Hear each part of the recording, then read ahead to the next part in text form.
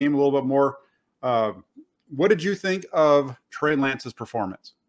I got to first admit a little something that when Trey came back out for that second series, I will admit I second guessed Shanahan, right? It was he had almost gotten the 10 snaps that Greg Papa was saying, hey, you know, that's the plan. You want to get Lance 10 snaps in this game. That's what Shanahan has laid out. You had 8 snaps on the first drive, and then you come back out. But it's after you're pulling Mike McGlinchey. So now you're subbing out some of the offensive line. And what's the first play in that drive is a sack. Right. And I think to myself, oh, come on.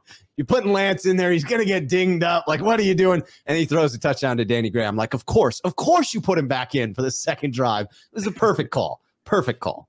Yeah, I thought Lance's performance was pretty good. I thought it was kind of everything that we've seen throughout training camp with one exception. I mean, the play action rollout to Ray McCloud is something that we've seen a lot. You know, one of the plays that I really liked was the scramble, how he steps up and threw the pocket up instead of out to the outside, like you see like Kyler Murray and some of these smaller quarterbacks, they kind of bail. I like how he just stands up and he climbs the pocket. And when he does climb the pocket, he doesn't just take off running. You can see him climb the pocket, get into a throwing position again, doesn't see anything, and then takes off for 7-9 yards, whatever it was. Liked all that. The short underneath throw to the tight end. That looked like what we see in practice, a little high kind of thing. And even the Danny Gray throw, right? That was his one bad throw of the game. And that's something that we've talked about a lot in training camp, was him missing those deep out routes. So we kind of saw all that.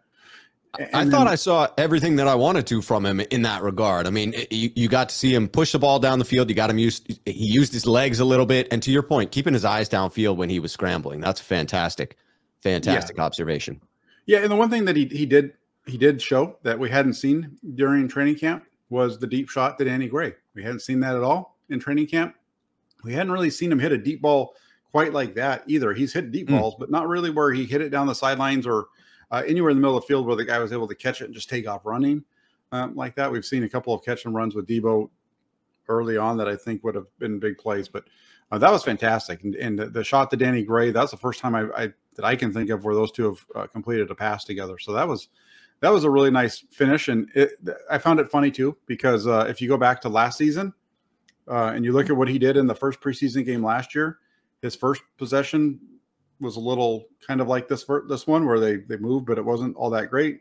And then the second possession opened up with a deep shot for 80 yards to Trent Sherfield. Same thing this time. First drive, they get a first down, but that's it. And then you get the big shot, this time 76 yards to Danny Gray. Very interesting similarities between year one and year two there for Mr. Lance.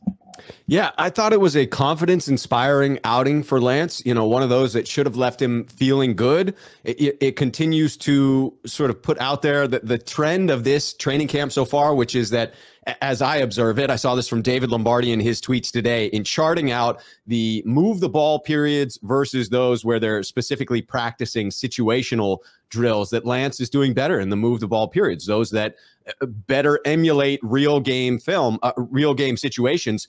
And you watched it on the field again, that he looked to be complete as a quarterback, that he does enough things, and Shanahan is able to highlight those things to where, even with the struggles that I expect to see this season, even with struggling through some accuracy, which I would expect to see out on the field, this game gave me confidence that Kyle Shanahan can absolutely use Trey Lance as his quarterback this season. It really solidified the feeling that our offense is going to be okay this year for me.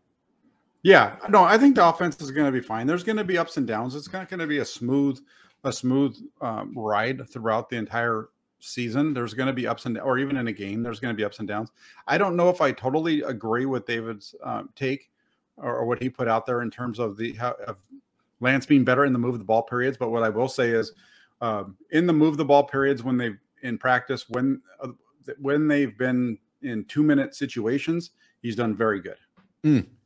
And those are the situations where you would envision he's thinking the least amount, right? He's just allowing himself to play in those moments.